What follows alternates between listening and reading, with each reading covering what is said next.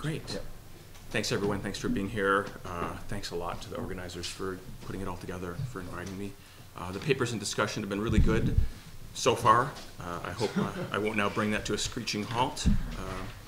So this paper sketches some parts. Yeah, there's a handout coming around.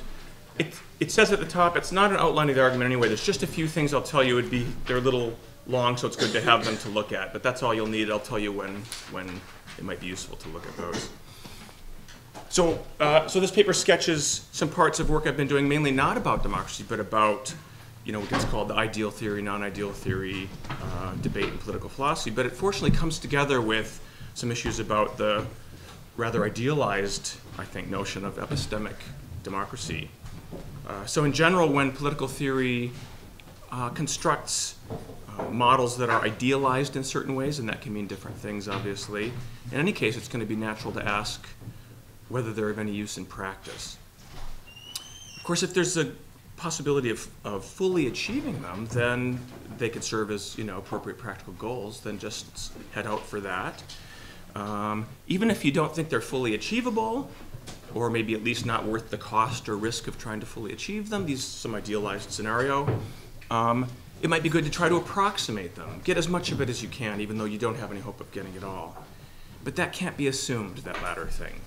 That if you can't get it all, you should at least get as much of it as you can. So that's going to be a big theme of what I have to say.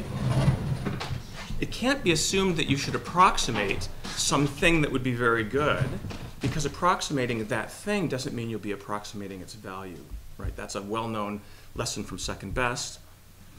An example I like is a car that's missing a brake pedal is approximately like a car with a brake pedal, but it's missing most of the value.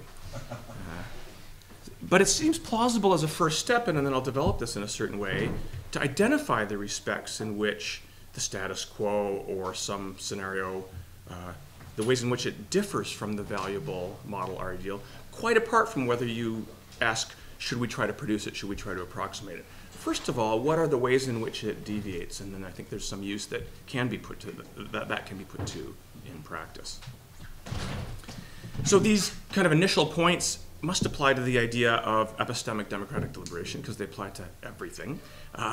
Some people, of course, are skeptical that there is any such thing, or that any such thing is possible as epistemic deliberative democracy.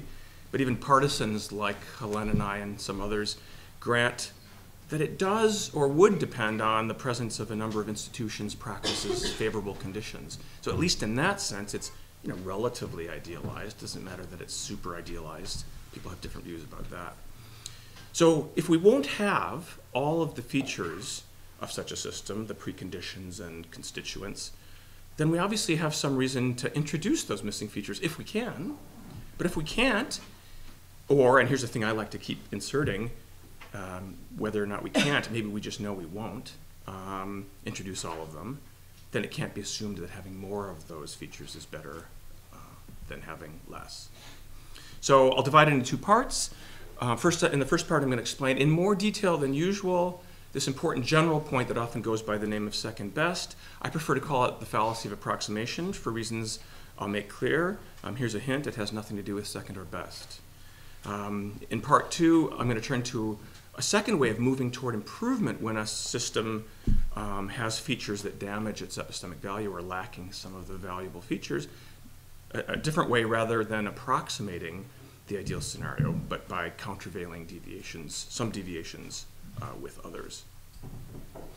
So part one, the seminal treatment of second best is a famous paper by Lipsey and Lancaster. It's highly technical economic theory. Most people have only seen it in a footnote. But if you ever look up the paper, it's highly formal technical economic theory, almost impossible for normal philosophers to understand how the argument's supposed to go. There's some debate about whether all the points I go on to make, which I call generalizations of the standard presentation, are implicit. I don't myself believe they are in Lipsey and Lancaster, but it doesn't matter. Some people claim that it's all really there in the formalism. It doesn't matter. I want to draw these points out. Turns out this point about so-called second best is much more generally applicable than people tend to think when they just see the way it's usually described. So in a very simple context, we can see the general point about second best without any formalism or technical language in this example that I call 2 out of 3 pills ain't bad, question mark. So suppose you're treating a serious medical condition with a cocktail of 3 pills each day, and you've run out of one of the 3 medications, but you do have the other 2. You can't assume that more of those is better. You can't assume that you should at least take those 2 because 2 is better than 1 or 0. Why? Because there's no guarantee that 2 is better than 1 or 0. It depends on how they interact. In this case, we'd be thinking about causal interactions. In the paper, I talk about how there can be non-causal interactions between valuable elements. Just we won't talk about that today. But obviously, one of the pills might trigger the beneficial effects of the other one, synergistic like that. Or sort of more saliently, one might neutralize the toxic potential of another one and keep it from killing you. So if you have 2 of your 3 pills, don't take them unless you check with your doctor. If there's nothing else you take away from that paper today. Write that down. So this doesn't, of course, mean that getting more rather than less of the partial list of ingredients, it doesn't mean that it'll never add value. It just means that assuming that it will is invalid reasoning. So it just doesn't follow that they'll have more value, right? Sometimes they will, often they will. So what I'm going to call the fallacy of approximation is to reason as if that is good reasoning, to reason as if they are guaranteed, that more is guaranteed to be better than less in that sense.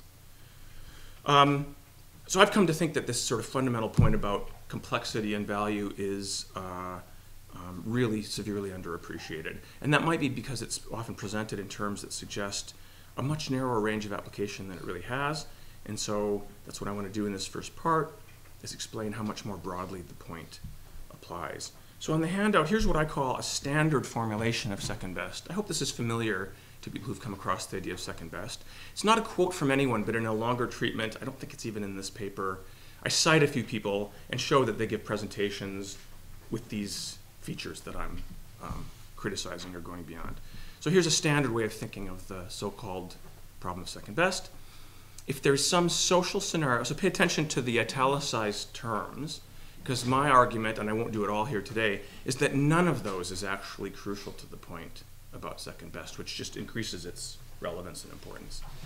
So if there's some social scenario, including multiple contributing elements, that would together be ideal or best, but it's impossible or infeasible to produce all of them, it's not in general correct to assume that, oops, sorry, that superset thing is a little technical thing that's in the paper, I'm not going to mention it in the talk. So it's not in general correct to assume that the second or next best option is to produce all of the available elements.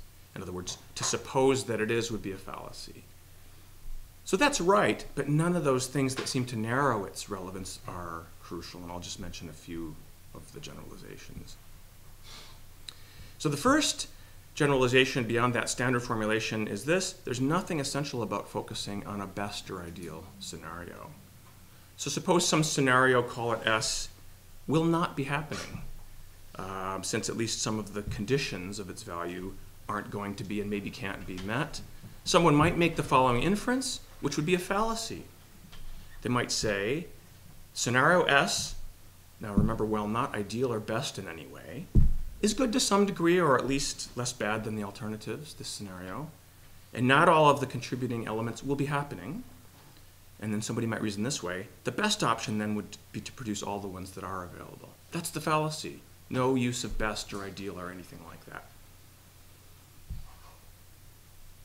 So the case where the scenario in question is an ideal of some kind or a best case in some way, it's just a special case of the general point. It's just one example.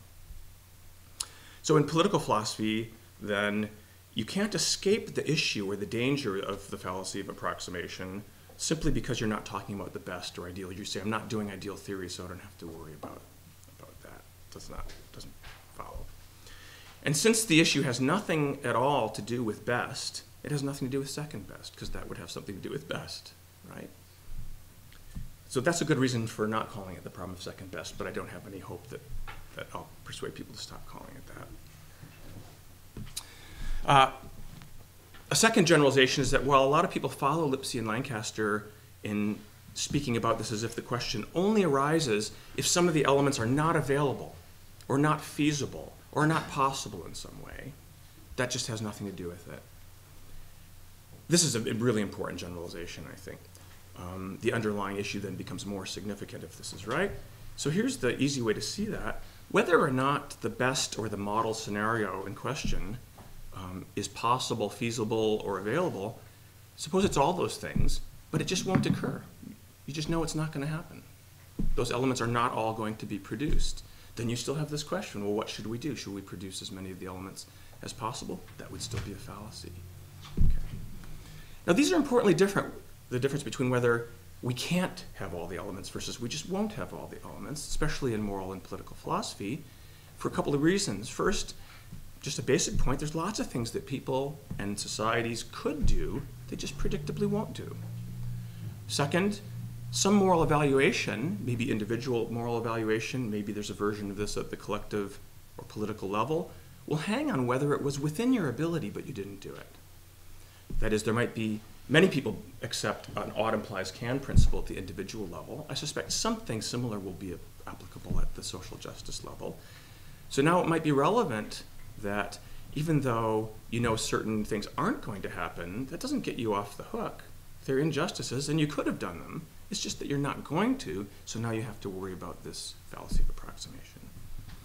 A third little further generalization is that even apart from either of those things, suppose we're just for whatever reason putting the scenario aside in our thinking, the one where they're all met. We just say, well, suppose they wouldn't all be met. You'd still face the questions of what would be the best thing to do in that case. Okay. Okay, so it's not about the best or ideal, so it's not about the second best necessarily. It's much more generally applicable. And it doesn't only come up when some of the features are unavailable or infeasible or impossible. It comes up whenever they either won't be present or you're just considering if they weren't present. So here's one little example now how this can have application in, broadly speaking, a moral or political context. And there'd be tons more examples. I start to see this everywhere now. So I assume this is safe. Military prisons are no part of a social ideal. Okay, that's not part of ideal theory, military prisons. Now language could be a little tricky here. So at a camp called Camp Bucca in southern Iraq in 2004, it was reported that, quote, the detainee to guard ratio is 7:1, detainees to guards, still above the, quote, ideal 5:1. Okay. So the use of ideal clearly is not signaling that we're doing ideal theory here, right? So put aside that use of the word ideal. Let's suppose now, I want to say a little more about this example. Let's just suppose that the scenario in question is some minimally adequate one. That's what we're wondering about. What's the ratio that would give us a certain minimal standard of adequacy? So ideals are not in the picture. So suppose that a certain, and this is on the handout, if you want to look at any of the details. Suppose that a certain standard of adequacy would be met if you have these three conditions. Let's just say 7 or fewer prisoners, not always ideal, as they say, but minimally adequate maybe. 7 prisoners for each guard, plus 50 minutes per day of outdoor time for each prisoner, plus a half-hour daily break for each guard. Suppose that would be a certain manageable, adequate scheme. But now suppose that condition A will not be met. Maybe for some reason it can't be met, or maybe you're just not going to meet it. Maybe you don't want to spend the money that would take. So that's off the table. You might be tempted, hopefully you won't anymore, you've already been taught this is a fallacy, but you might be tempted to say that we should at least have as many of these good elements as possible. So we should at least have B and C if they're available. First point, that's fallacious reasoning. Maybe that would be good, maybe it wouldn't. So it doesn't follow that that would be good. But in this case, we can see how it may very well not be good, just for one possibility. Suppose the ratio is going to be higher than 7:1 because A is not met. It might be a disaster to have any outdoor time at all for the prisoners. They might get out of control, right? So B and C are contributing elements to the minimally adequate scheme. If you're not going to have A, it might be tempted to take the other 2 pills at least. Don't do it, right? Or at least double check. The lesson is not never do it. It's double check and see whether they do still have their value without that third thing. Sometimes they will, sometimes they won't. In this case, it looks like they wouldn't. Okay, so these points in a certain sense are negative, but they have a practical significance already because they guard against drawing invalid practical conclusions. So they're negative in a way, but that doesn't mean they're not practical. So don't do that. That's a practical thing. Okay, now I want to move to the second part, which is a certain kind of application of the idea of the fallacy of approximation, which I'm now reading that structure into a famous piece by Herbert Marcuse, which I've talked about before in Work on Democracy, an excellent piece called Repressive Tolerance, is that what it's called? Yeah. Right. So he exemplifies this point. I think this is my reading of Marcuse. He exemplifies this point about what I call the fallacy of approximation in the context of what he calls pure tolerance. Now, for our purposes, let's just assume that means something like broad viewpoint neutral freedom of expression. Freedom not just at the legal, but at social level. Viewpoint neutral non-interference with expression. Right, a standard kind of liberal norm or ideal. So Marcuse says things along these lines. If, for example, one gender, or in his case especially social class, has the power to prevail in debates irrespective of the quality of the reasons they can marshal for their positions, that's his sort of Frankfurt School way of thinking of what the problem might be, he denies that pure tolerance will promote the truth. So here he is in effect identifying a tempting instance of the fallacy of approximation. It goes like this. Just because, as he grants, pure tolerance would be an essential part of a certain highly desirable condition, does not mean that it would be desirable without the other conditions. So you can start to fill in what the other conditions would have to be for that to have value. And he says, yeah, that's an ingredient. He admits all kinds of million stuff. He thinks Mill tempts people to think all the other things are in place, so this will have value, or to neglect the fact that some parts only have their value with the other parts. So that sounds to me just like accusing these people of the fallacy of approximation. So use is being made here of a certain, by Marcuse, a certain ideal or high standard, the kind of Frankfurt School ideal of the forceless force of the better argument is sort of what it is. I think Habermas gets this from these early Frankfurt School people. So it's an ideal or high standard, social standard, which may or may not itself be a realistic possibility. Many people think it's not. For purposes of this argument, that doesn't matter. Marcuse's argument about pure tolerance, or that kind of non-interference with expression, takes a second step, a more practical step in a way, suggesting very controversially, of course, that certain carefully identified acts of what he calls selective intolerance might have a remedial effect. Okay? So if you had all the other ingredients, the ingredient of non-interference would be really good. They're missing. Now it's not necessarily good, it doesn't follow that it's good, and in fact he thinks it's bad. What would be better now, given that those other ingredients are missing, is certain kinds of selective intolerance. He has in mind activists pulling the plug on, Vietnam War advocates, or picketing to keep people from getting in. Not just more speech, but ways of interfering with expression. Now, of course, that's controversial, but the point is, you can see the countervailing deviation idea and the use of the idea of the fallacy of approximation. The idea is it would involve a further deviation from the ideal scenario. First, you have the deviation that people aren't equally positioned with respect to power over the communicative landscape. That's one deviation. And we can't or won't remedy that, say. Well, then non-interference with speech he thinks doesn't have. And he actually has in mind epistemic value. He says the telos of tolerance is truth. So Marcuse is a perfect example here. If you want to promote the truth, stop non-interfering so much in this case. So his idea of selective intolerance isn't an institutional idea. It's meant as a technique available to activists. But the idea of countervailing deviation is suggestive, obviously, of possibilities for institutional design, too. So let's just briefly sketch one example that takes that form. Institutionalized countervalence, we might call it, can make a certain kind of distinctive sense of the device of legal restrictions on spending in political campaigns, just to give one example. So limiting political contributions, I think we just have to face it, limits speech.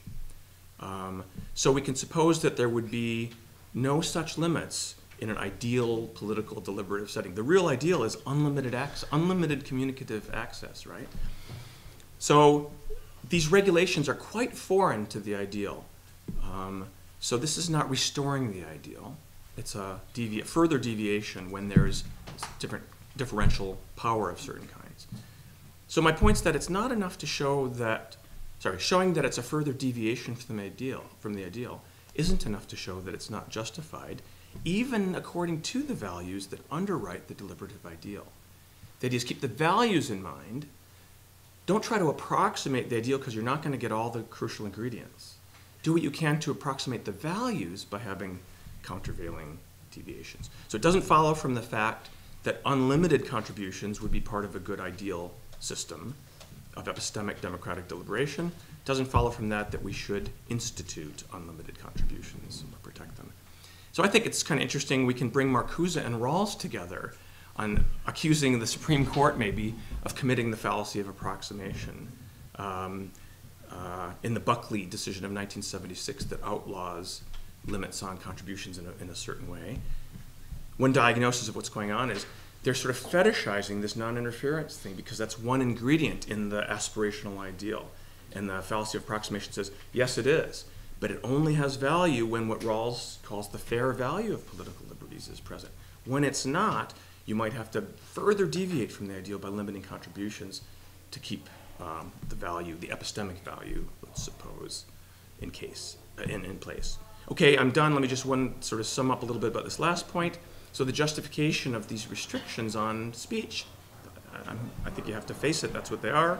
They make use of the ideal, but not simply as like an intellectual construction to study, which I have nothing against, but nor is it as a goal to be promoted or as approximated. It's not doing any of those things, but it's what we might call a template against which to identify epistemically offending features in order to see if you can use admittedly non-deliberative techniques or structures for the purposes of countervailing the distortions the other distortions that are going to be present in any case. Okay, I'll stop there.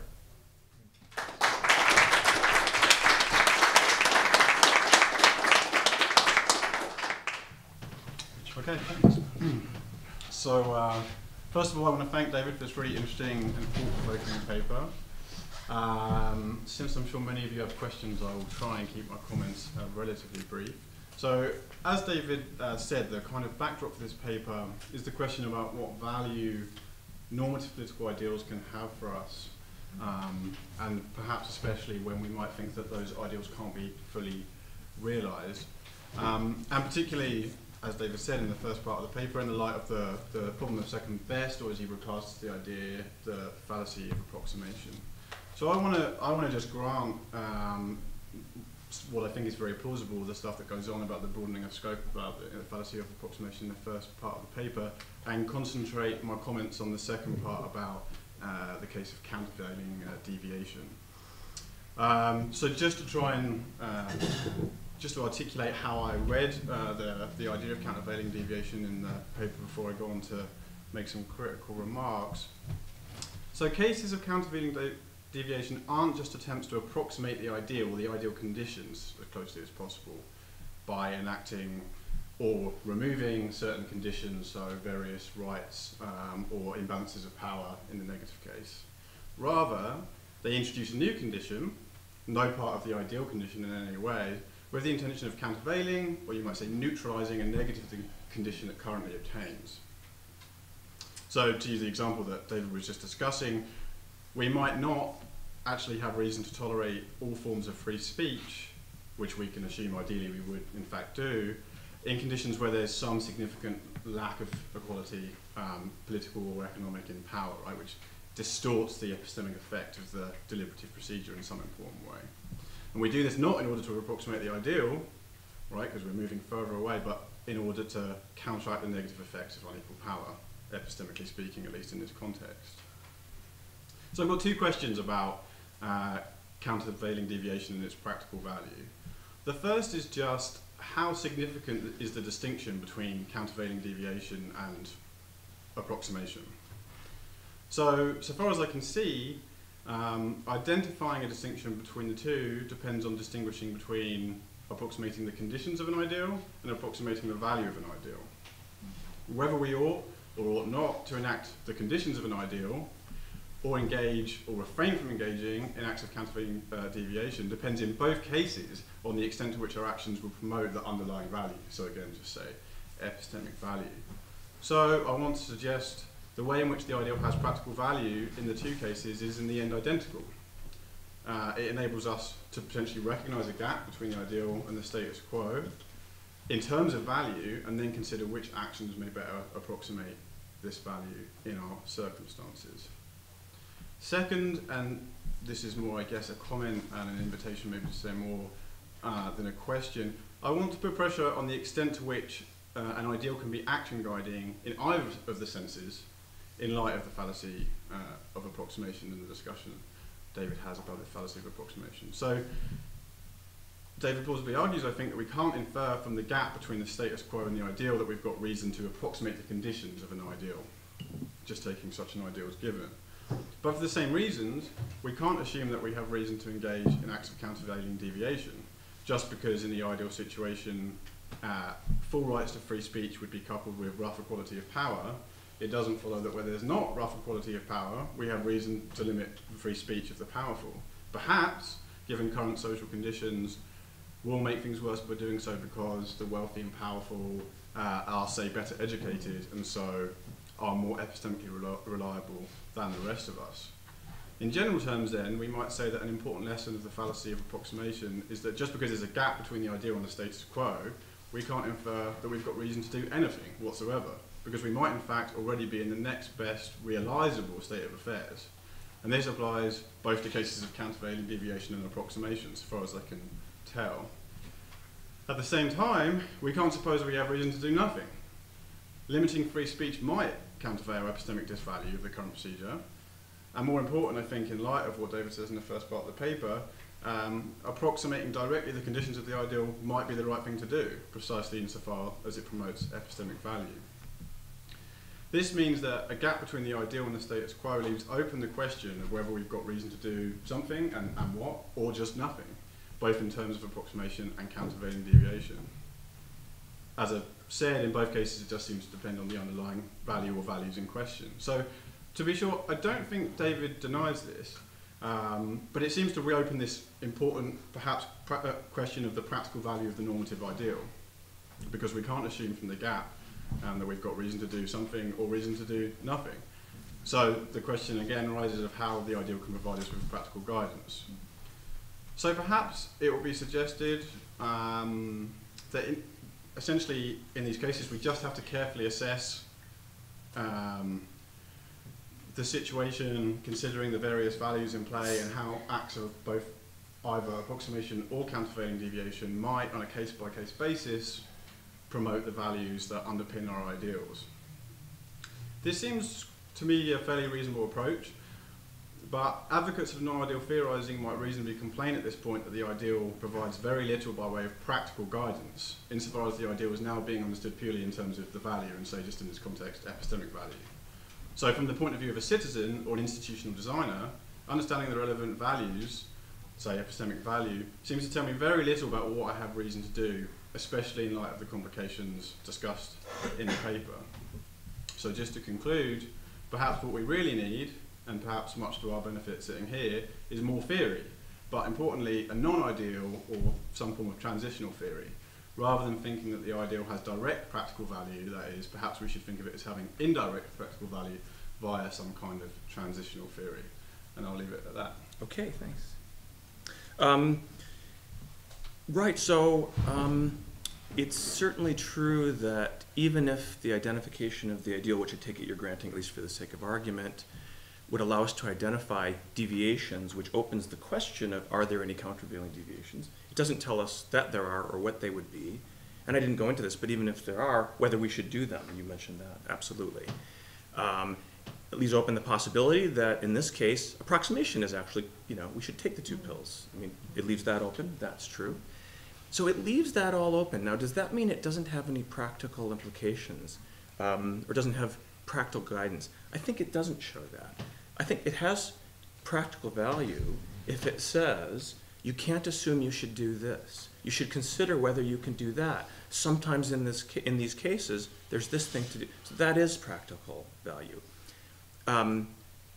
when we think of various normative, moral, political things that we say are action guiding, we don't mean always that they tell us exactly what to do, right?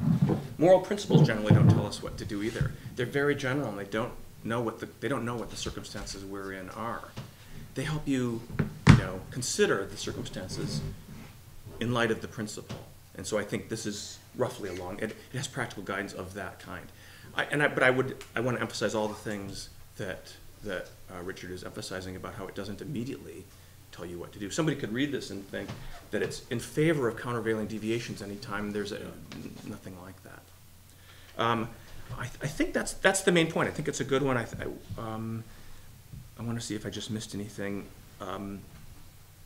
I think you used the word neutralizing, but you didn't make a mistake that might tempt. So the countervailing deviation, we might say, neutralizes the initial deviation. We have to be really careful about what we mean by neutralizing there. It doesn't do away with it. So you did right. We need two dimensions now to get the point about countervailing deviation. It does not neutralize or do away with the deviation. It doesn't do that. It's a further deviation. Now you have even more deviation. You have to go to another dimension, the disvalue that was caused by the deviation. It could neutralize that disvalue without neutralizing the deviation in the sense of doing away with it. So that was the point you were making, essentially, right? Yeah. Okay. Good. Thanks, Gloria. Thank you. That was really an extremely interesting paper, and also from an epistemological point of view. I just have a question of. Just in order to say if I understood, because I'm not really familiar with this literature, some of the conditions, you can have, I don't know, 3 conditions, and one doesn't realize, and the second best would be just to keep the 2, and you say, well, this is a fallacy. Yes, but in a political realm, many times the 2 other conditions are already, I don't know, taken for granted. You cannot withdraw them. For example, if they are based on rights, I mean, the right of free speech is already there. Then there is.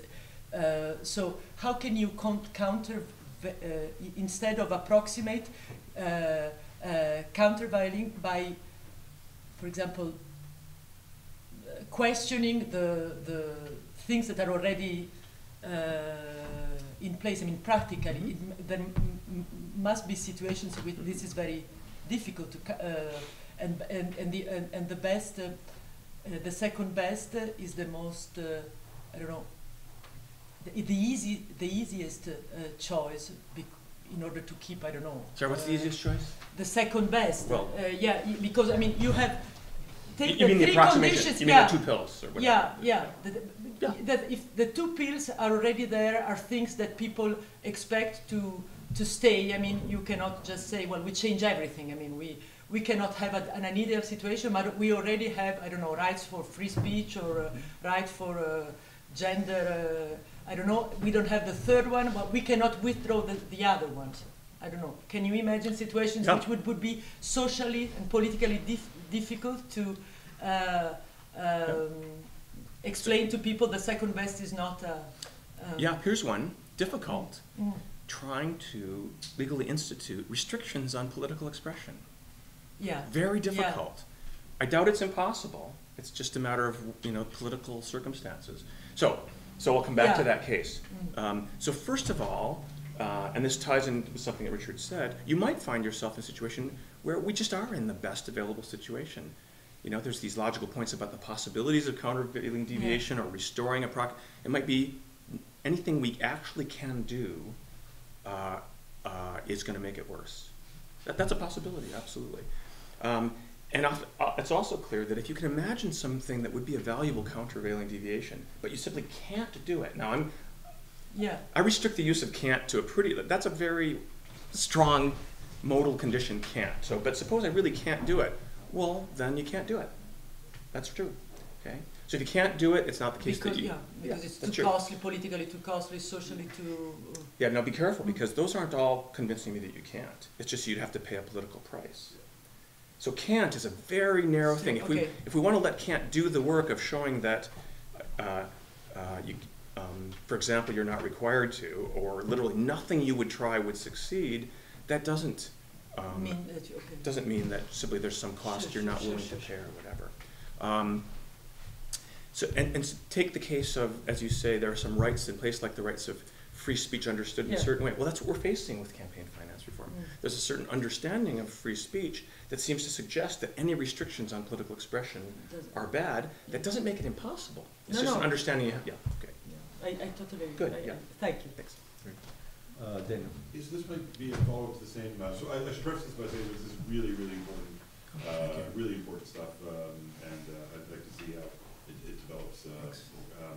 So this might be a continuation of the same discussion. In your presentation, you talked about things that we simply won't do. We know we simply won't do them, right? So that's not can't, that's won't. Exactly. And I want to know what the status of that won't is. So let me give you a couple of examples. I was involved in debates about physician-assisted dying in this province, in this country, where ideal circumstances would have the case that if somebody chooses physician-assisted dying, they also have the option of high-quality palliative care. Because if they don't, they're making a choice between physician-assisted dying and some crappy alternative being stuck in a ward. And so the ideal is, and that takes a lot of, it takes a lot of money, takes a lot of training, and so, the likelihood that we will get to the point where the choice set that the patient faces is kind of, ideal, is unlikely, right? And knowing the way things are, healthcare systems lumber along, we probably won't do it. Let's look at another case. Some feminists say that prostitution is in all cases wrong. There's no situation in which, in some cases, make situations better. But we don't have, the reason why we should regulate it rather than try to abolish it is because enforcement is either impossible or prohibitively costly. We'd have to have, they look at the northern model and they see that what that's done is it has eliminated prostitution, it's just driven it far underground. But I take it in this example, you do want the won't versions, not the can't. Not impossible, not prohibitive, but we're not going to do it. So that's what you want, right? Imagine devoting all of the, policing, resources that we have, multiplying them by 10, and putting them all in the service of rooting out prostitution. We won't do that, right? So there's a difference between the won'ts in those two cases. One is we lack the political will, healthcare systems are kind of hard. The second seems to be tighter. We won't because maybe I just want clarity on the won't. Those don't sound like that different in won'ts. I mean, sort of for the kind of normative reasoning that we're doing here, I think those are the same kind of won't. And you and I are agreeing they're not can'ts. That's the important thing. They're not can'ts, but they sound different to me. Sure. Well, tell me what the significant difference is, because for my purposes, I want to say, I'm sort of like we're on the same page here, that those are relevant won'ts that you should now reason, well, given that, what should we do? The second won't sounds almost like an impossibility. Like it's a theoretical possibility. But I take your point is you want ones that aren't impossibilities. I just wanted to ask you what the status of the won't was. Yeah, I think we're seeing things the same way. Those are both non-impossibilities, and they both do raise the question, even though they're not impossible, they're either unlikely enough or even they could be certain not to happen. Then it raises the question, well, now what should we do? And then we get all these issues.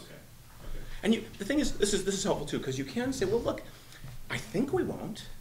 I'm not sure we won't, and then you can keep both things in your head at once. You might say, given that we won't, now we have the approximation and deviation questions, but keep open the possibility if the avenue opens up. Oh, it turns out, the moment's come along and maybe we will, So you can keep both tracks open. Right. Yeah.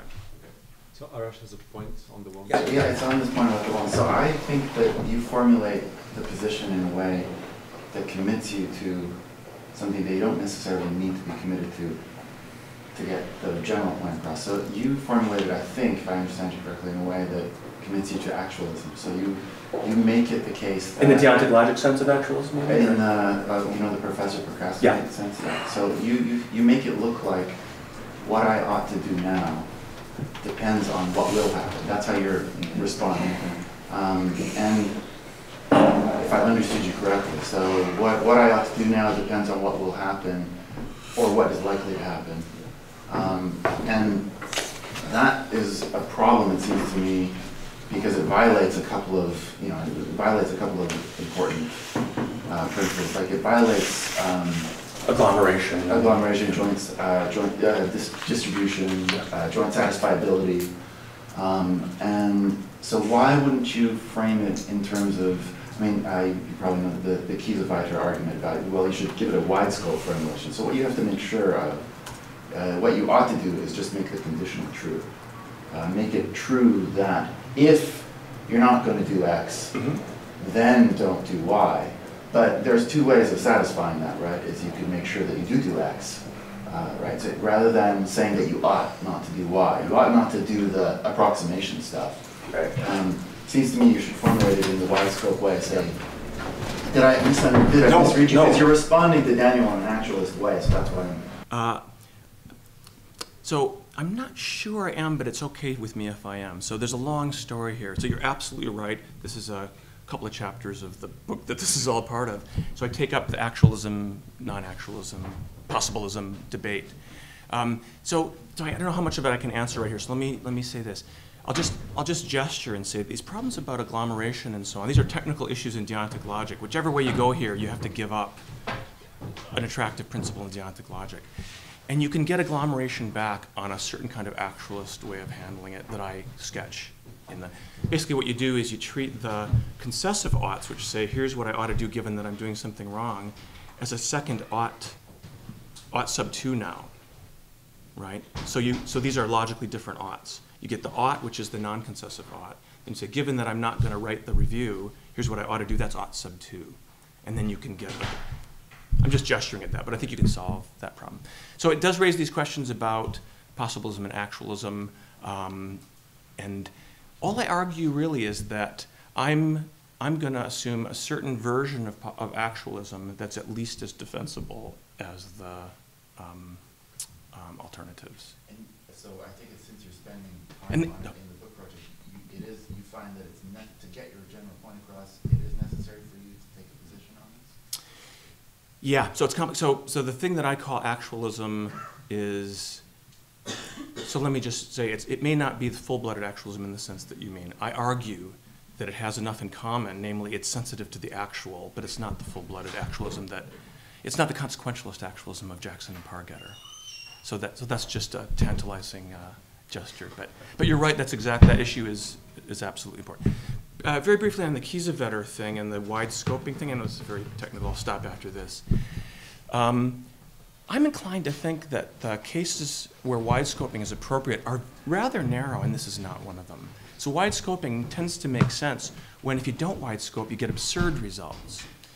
It's not just that there's reason to wide scope every time you can wide scope, and I have a little argument that this is not the kind of case where wide scoping is called for.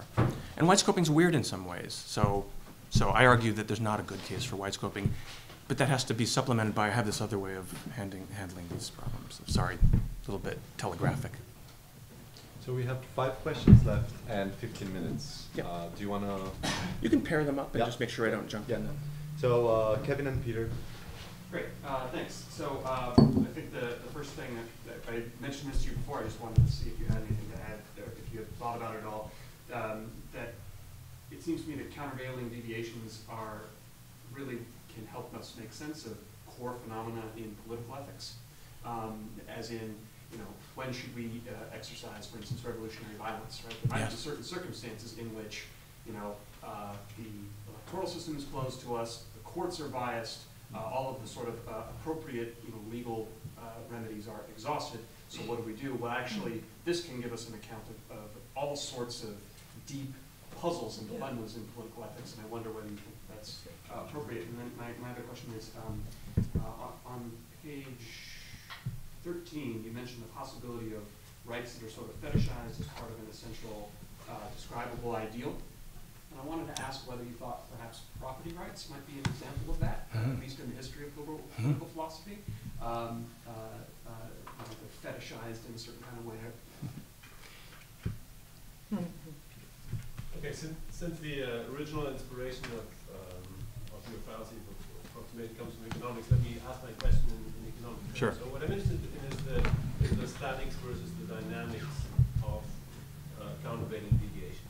Because I think there might be cases where they come apart. Yeah. So to use your example, suppose we agree that from a static perspective, we should limit freedom of speech in the absence of an equality of power. Mm-hmm.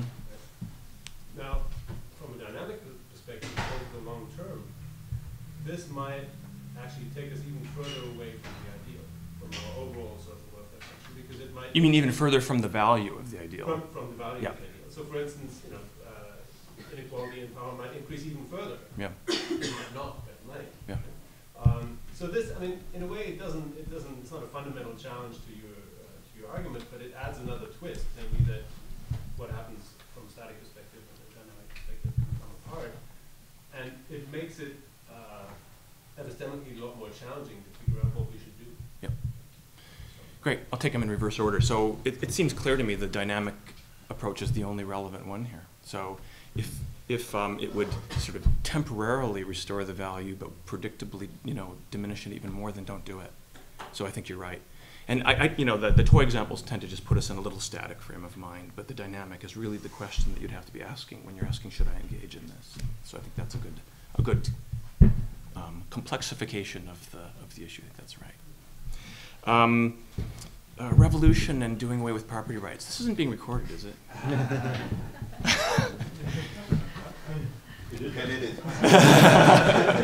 Good stuff. Publicity. I hate that publicity thing.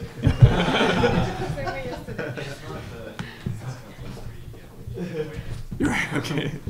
Yeah, if you read the Marcuse thing, Marcuse is a revolutionary, and in that essay, he wanted it to have a wider audience, so he didn't quite call for the destruction of private property, but it was a seething critique of capitalism, and arguably calling for political violence or condoning it under some, it was a little cagey. So, but you're quite right that I think the answer is yes. I mean, revolutions are sometimes justified.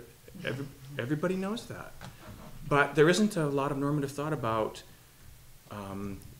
there's a lot of thought about how normatively to decide when that's the case, as opposed to historically what would have happened if, what's the normative framework? And I think countervailing deviation is often, so a possible next project for me, if I ever finish this ideal theory utopophobia thing, is going to be using these ideas in just this context, trying to treat in a unified normative framework dissent, protest, sharp dissent, subversion, disobedience, revolution, and war, right? A lot of the same issues come up. So civil disobedience obviously is in there somewhere, all that. So you're right on track. Property rights, I'd like to hear the argument. I mean, very arguably. So one thing I didn't put in the talk, but it's in the paper, which is I'm kind of interested in this very general idea that you see in, it's arguably in Marcuse and maybe Charles Mills, who I mentioned, that there's a kind of fetishization of things in liberal thought, but it's not endemic, it's just a habit of thinking these things that would be ingredients in the ideal are inviolable rights, and property rights might be like that. They might only have their value in the package, and so it might be a case of fallacy of approximation. Dominique and Jason. Okay, thank you. I think the point I want to make has been made already, although perhaps not as strongly as I'm about to make it. As strongly or as well?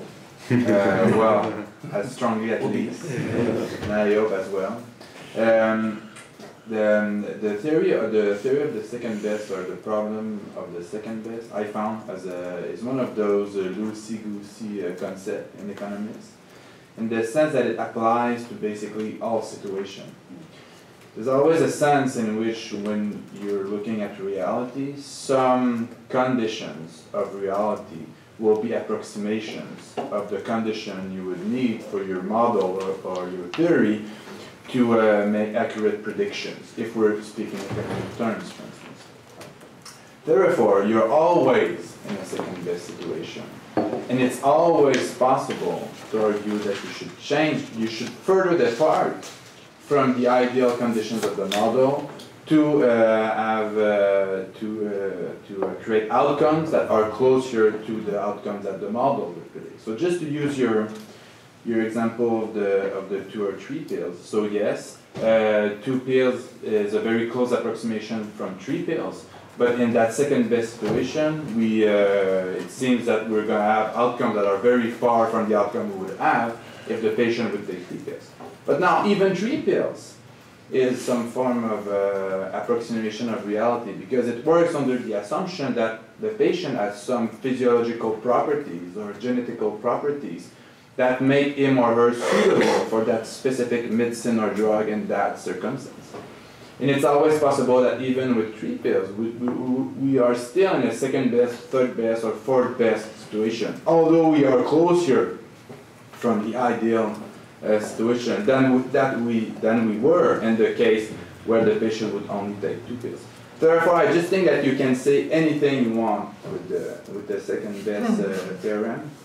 And I would be careful not. So I used to use it a lot, in fact, and now I try to just avoid using it because I think you can just say anything you want with that theorem. Yeah. So it's a problem. Just one last thing. Sorry for taking so much time. Just one last thing.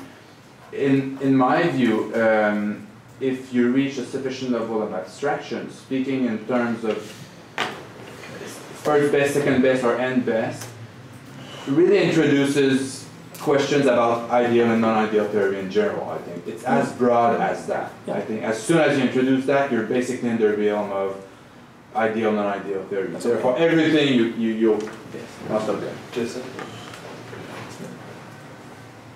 You want to know some stuff down before I... Thanks. Go. Okay, so my question's about approximation versus countervailing deviation, and whether there are generalized reasons to prefer one or the other in different kinds of deliberative contexts. So in the medical context, it seems like we should be totally neutral between approximation and countervailing deliberation, right? So 2 pills or 0 pills, whichever works best to bring about health, right? And there's no principled reason to choose to go either approximation or countervailing deviation. It's just whatever gets the best results. And I wonder whether you think there's a difference in politics, whether or not in politics there are general reasons to have a presumption in favor of approximation over countervailing deviation because of the difference of coming to deliberative consensus in politics and as opposed to an expert's deliberation or the deliberation of a group of experts. So when it comes to coming to deliberative consensus in politics, you might have a very large group of people who have, say, agreed to policy 1 and they've agreed to policy 2, but then you discover you can't implement policy 3 all of a sudden. And there's a sort of political crisis in saying, well, we're going to throw them all out now because we can't have all 3 of them, even though we've already come to deliberative consensus, a long process of deliberative consensus for 1 and 2. So that sort of tends me to think that in politics there might be generalized reasons to have a presumption in favor of approximation over countervailing deviation that we don't have in the deliberation of experts. Good. Kind of thought of it like suppose so I point out there's 2 ways you might approximate the value or is approximation of the conditions or countervailing, and it occurred to me as you were saying that what if you could do either one?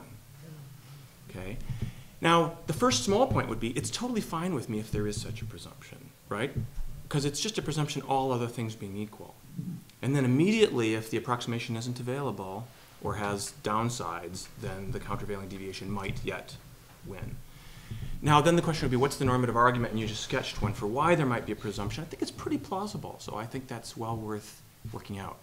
Not to always be defensive, but I always wonder, is this somehow incompatible with something I'm after? It looks like it isn't. I think that's just a good enrichment of the point, right? I think so there could be a presumption in favor of approximation if it has the same value potential, and all other things are equal.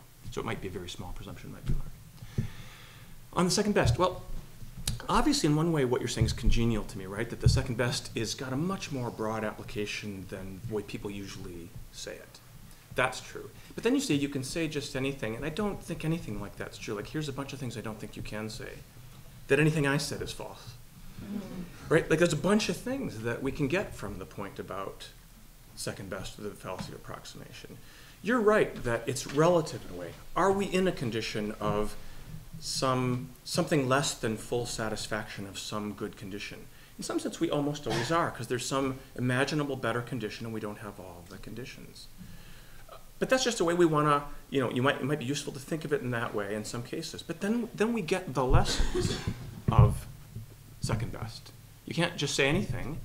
Once you conceptualize it that way and say, well, suppose we treat this as a better condition and only 4 out of the 5 conditions are ever going to obtain, now we have a bunch of stuff that follows by logic. Namely, it doesn't follow that you should have more rather than less of those conditions. I don't think you're saying anything new or different than saying now we're introducing concerns about non-ideal, ideal and non-ideal theory. Those are just, I mean, those are, this is a paper about ideal and non-ideal theory. That doesn't seem like a problem of any kind. Yeah. Ideal theory is one way to reason. This is obviously a lesson about the relation between non-ideal theory and ideal theory. That's a fine way to put it. But there's a skeptical thing that you want to draw from this that I don't see any argument for, namely that somehow these logical things about second best are never useful or aren't true, or you could just say the opposite. I don't see any of that, but maybe we should talk more about that. We have two last questions, Zev and Helen. So thank you for this. Wonderful. So I wanted to ask how to conceptualize this distinction between can and will that's been brought up. Yeah. So if we overlay this architecture on a probabilistic framework where outcomes are samples from underlying probability distribution, then if it's a non-crazy distribution, there are all sorts of outcomes can obtain. It might be very, very rare. Yeah. But you know, if you're enough sigmas away from the mean, you're going to find something crazy. And so it seems hard for me to conceptualize a real can't problem in that framework. So another way of putting it is to say that my prior about the occurrence of the outcome conditional on some deficit. So that, you know, deficit of what kind? So if one of the conditions aren't met, so let's say in the case of taking the pills, where you have 2 pills and you don't. So that my prior that the medication will be effective, conditional on only having 2 pills, will be either 0 or 1. But that seems to be an irrational position to hold, that you're not open to any evidence. And given the nature of the probabilistic world, there's some probability. It might be very infrequent. But it's just hard for me to kind of conceptualize what kind of can't we're actually talking about. Okay. Well, so it was more or less the question I was going to ask. I also would like to know more about the role of uncertainty, more or less, in your framework, and how, because I suppose that's sort of what you just said. The way you frame the difference between can't and want, it seems to be very clear that we know in which situation we are. And I'm trying to project that on political scenarios, and in fact, most of the time we just don't know. So how does that affect the argument? I'm just thinking in terms of like, maybe a revolution occasionally would seem like a countervailing thing to do, but that might seem justified, but the reality is that anything could happen. So isn't there some kind of sense in which maybe it goes in the direction of more caution, or I don't know. It's not really an objection. It's more like how do you complicate your argument, taking into account the reality that it's not 0-1, and it's not. We don't even know if we can't sometimes. We don't even know if we won't. So how does that change anything? Yeah, in a way, I don't think so. That is, nothing I'm saying here means to carry along the idea that the agent knows for sure anything. That's just not going to be true. That's also true if I don't bring up countervailing deviations at all, right? If you're just an approximator, if you just think you're in a context where approximating is better, how sure are you that the consequences will be X? So there's nothing distinctive here about how sure we can be about what will happen if we do X. So, right? So just overlay all the uncertainty, and being a normative agent is tough. we knew that already. The probability thing, I'm not sure what the nub of your question is, but I can say one thing that's helpful. I think the relevant notion for my purposes is not impossibility, but inability. And they're related, but more distantly than you might think. So probability shows up in, I think, the appropriate analysis of inability. And can't is about not able, not it couldn't happen. That's a different thing. S can't do X is not the same thing as it's impossible that X happened, or that it's impossible that it happened that S do X. It'd be a longer argument to show that those can even come apart. Okay? So here's a case. I think it's very plausible that there are cases where S can do X. It's not possible that S does X. Now this gets controversial, because if you're a compatibilist about agency and free will, then you can say even if it's determined and so necessary that S won't do X, S might be able to do X. We just need the right analysis of ability. One might be, and this is the one that I defend, just sketching a little bit, S can do X just in the case where if S I'm going to give a simple version. If S were to set out to do X and not give up, S would tend to succeed. That can be compatible with determinism. It's impossible that S will ever set out, but we didn't ask about that. We ask, is he able to do it? And that just means, if he were to try, would he tend to succeed? Yes. He won't ever try, that's a different. So that's the main thing, is that the idea of can't shouldn't take us right to the idea of impossibility. So much of the analysis of impossibility in the sense of zero probability or whatever is not going to be strictly relevant. Great, thank you very much. Thanks, everyone.